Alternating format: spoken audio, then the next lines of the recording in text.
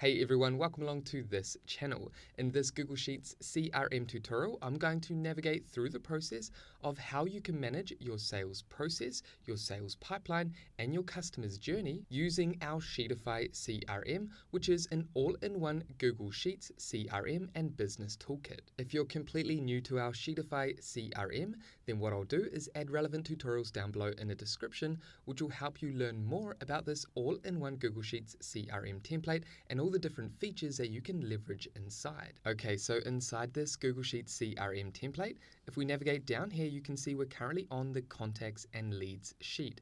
If we navigate up here, you can see I've already added 3 contacts. And if we navigate across, you can see all of these records details. Now, information like type, you can customize this in settings as well as with source. So all of these options, as well as over here, for example, with the sales pipeline statuses, you can see we have these statuses over here. If you want to make changes to your sales pipeline statuses, or you want to make changes to the source type, as well as type over here, then simply navigate down the page and locate settings and click here. Again, under type, you can add your different types over here, and this helps you categorize your records. For example, for your business, type could mean customer type, business type, or even something else that's relevant to your business. So you can make changes here, as well as source like I just showed you. You can add your team here, and then we have the sales status down here. Now you want to keep lost, won, and new lead as they are. You do not want to edit these options. However, you can edit these options down here and add additional sales statuses if you like. And if we navigate back down and head over to our sales pipeline, you can see those statuses up here. So here are the sales stages. In our sales pipeline, we have won, lost, and over here, we have the different stages. So we want to move our potential leads from qualified lead all the way through these different sales stages until they are won or lost. Okay, so let's navigate down the page and head back to contacts and leads. And for the purpose of today's tutorial, what I'm going to do is show you with this record, this contact, I'm going to move this contact into a paying customer. And I'll show you the process of doing that inside our Sheetify CRM, this Google Sheets CRM. Okay, so as you can see, I've added this contact, this records details up here. Then when we reach this purple area, this is in regards to our sales pipeline. So when is the sales due date? I'm going to double click here and navigate across and click on the 6th of June. Then navigate over to priority. Again, you can customize these in settings. I'm going to select medium, then navigate over to sales pipeline status. And because I've already had a conversation with this contact and they're interested in our offer, I'm going to select qualified lead. And as you can see, we have this notification here, update to sales status date. And you can see that date over here. Okay, so let's navigate over to value. This is the value of this sales deal. So in our case, that is $4,000. And for the purpose of this deal, I want to sell a basic web design package, and that's value is $4,000. Then if we navigate over to assigned, we can select who this deal is assigned to. I'm going to select myself. Again, you can make changes to these options in settings as well as to the currency type that automatically generates here when you add a value. Now under sales task, we can add a sales task. So think about the task that you need to engage in order to move the qualified lead into deals discussed and through these different stages in your sales process. For example, if we navigate over to sales task, this could be as simple as calling the prospect, and then we can add the sales task due date. I'm going to select tomorrow, and then we can add notes in here. For example, I'm going to add, discuss the deal with Jack. Now with this sales task, what I can do is use our built-in feature called Taskify to send this task from this Google Sheets template to the Google Task app that you can access on your mobile device. For example, if I navigate over to tasks, you can see under the sales task list, we have 0 tasks. However, if we navigate over to Sheetify, then come down to Taskify and click on sales task, that's going to add this task to this task list. And you can see the details over here. And like I mentioned earlier, you can access this task from the mobile app, the Google Task app. Okay, so let's close this. And this is just for your own reference. Has the invoice been sent? You can click here. And then we have invoice status. If we click here, you can see that it's been paid. However, let's unselect these for now because this particular deal is currently in the qualified lead stage only. Now, if we navigate over here, you can see we have item, which is product or service. And essentially what you want to do is add your products and services that your business sells and add them to your Sheetify CRM.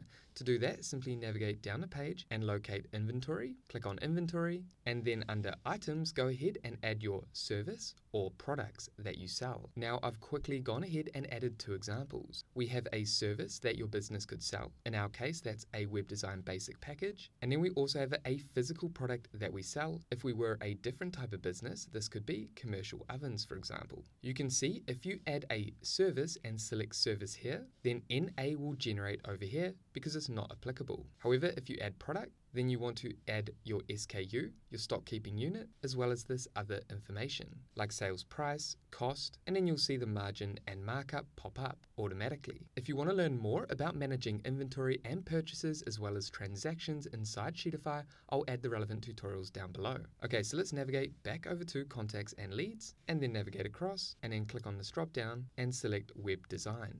Now let's navigate back over here, and let's say we've had a conversation with this contact and we've completed this sales task, and now we're on to details discussed. And you can see every time you update this status, you'll see this pop up down here. Now let's navigate over to the sales pipeline. This is a visual representation of your active deals. You can see we only have 1 active deal at the moment. The total value is 4,000, and then you can see the average deal value if you have multiple deals under the sales stage. Again, let's navigate back over to contacts and leads, and let's navigate over here, and let's say the invoice has been sent and the status is paid. So what I want to do now is navigate over to details discussed and come down and click on 1. If you've won a deal, you'll see this notification here. Congratulations, you have won this deal. Would you like to move this deal information into transactions and reset the sales pipeline? If we click no, all this data will remain the same. However, if we click yes, then all this data will be reset. However, the data across here will be sent to transactions. Let's dive into this a bit further. I'm going to go ahead and click on yes, and you'll see that notification down here.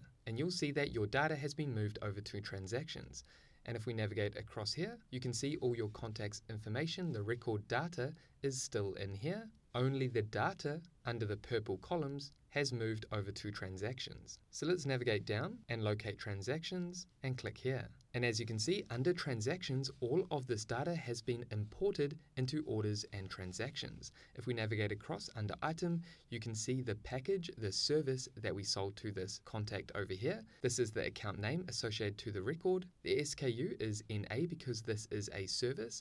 If we navigate across, we have 1 quantity because it's a service, the status here, which is 1. Then here we have the date for won or lost. In our case, this is when we won this deal. And then over here we have the sales pipeline value. Remember, we added 4,000. However, the inventory value is 5,000. Again, if we navigate over to inventory, you can see that we added the price of this item, of this service, as 5,000.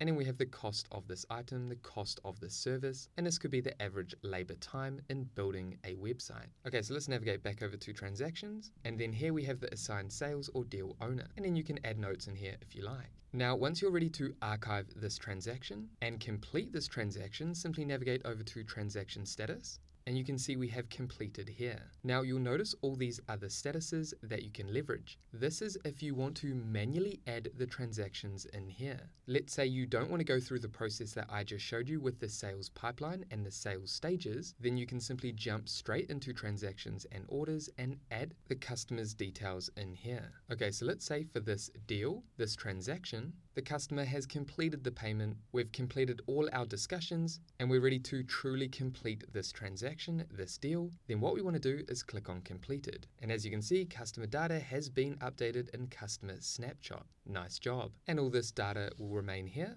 But what we can do now is navigate over to the customer snapshot, which is next to contacts and leads, and this is the interface that you can use to manage all your valuable customers. You can see the records account name as well as the records email, the contact name over here, total completed tasks, which is 0 at the moment. If you want to learn more about adding client tasks, I'll add a tutorial down below in the description for you to check out. Next to that, we have total jobs won, which is 1 at the moment, and the total revenue, which is the sales pipeline revenue, which the customer actually paid, and then total issues, which is 0. Now, for example, if we navigate back over to contacts and leads, and let's navigate up here, and with this same record over here, what I'm going to do is quickly add another deal in here and show you how that data is added to the customer snapshot. Okay, so I'm going to quickly fill out this deal information. And this time you can see I've quickly gone ahead and added this information similar to what I showed you before. However, this time I selected a product that I sell rather than a service. Now I'm going to navigate back over to price and negotiation. Remember, you can see all of this data inside your sales pipeline, and you can see that data over here. Let's navigate back. Again, like we did before, I'm going to navigate up here and click on 1 and then navigate down to yes, I want to move this data to transactions. And now let's navigate back over to transactions. And you can see we have that data in here. We have the item, which is this product that we sold. You can see the records account name, the SKU, which is this number here, which we added in inventory. Again, you can find inventory down here. The quantity is 1, and then if we navigate across, you can see the sales pipeline value as well as the inventory value. Now I'm going to navigate across and change the quantity to 5. Now when you change the quantity here, you'll notice that the inventory value will change. Also, if we navigate over to inventory, you'll see that we initially had 20 in stock. However, we now only have 15 on hand. That's because under transactions, we changed the quantity to 5. 5 of these commercial ovens have been sold. And you can see we made a good sale here because the inventory value is this, price over here, but we sold it for a little bit more. Again, I'm going to navigate over here and then click on completed. The payment's been made. And now we want to move this record into the customer snapshot over here. And remember, because we've already got data for this particular record, we can navigate across and you can see we now have 2 total jobs, 1, and then the total revenue from the sales pipeline. Again, as soon as you click completed, that's going to move the sales data from that record as well as some of the record's information in here.